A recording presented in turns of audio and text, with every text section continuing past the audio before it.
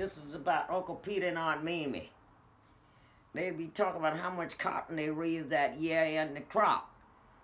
And she was telling him, Peter, look like we won't have food this winter to eat because they didn't do anything. Sharecroppers. They made nothing. But that old barn, they say it was almost empty. The cotton crop didn't turn nothing out.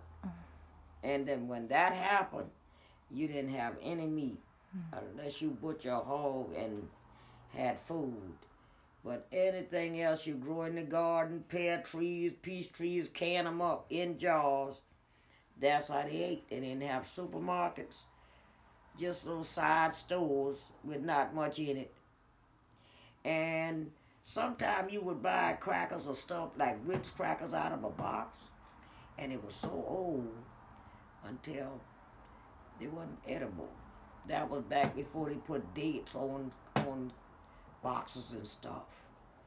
Me and my cousin had ate a whole box of crackers one day on the cotton sheet. And at the end of the day, worms in the bottom. And we had already ate the crackers. And she looked at me, she laughed about that. She is a registered nurse now. She looked at me, she said, sweetie, what do you think about that? We were sitting on the cotton sheet.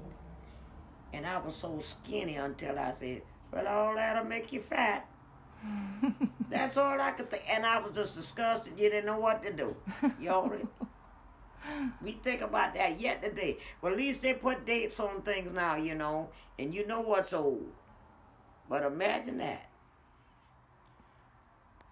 But I don't know. Boy, it was a life that I never want to live again. You know.